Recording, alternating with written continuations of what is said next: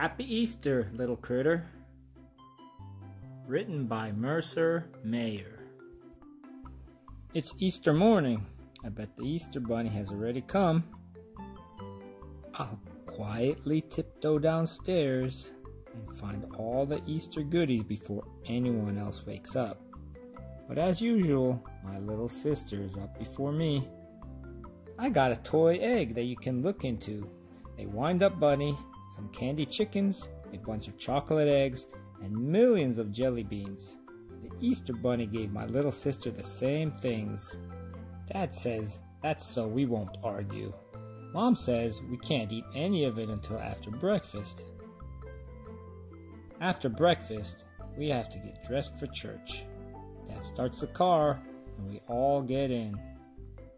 My little sister likes to get all dressed up, but I don't. At church, I can't see anything because everyone is wearing funny hats. After church, all the kids dye Easter eggs.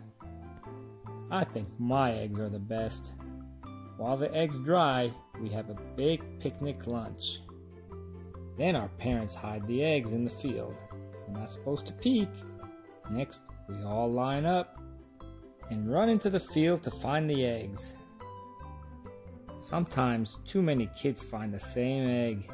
Sometimes you walk right by an egg and someone else finds it.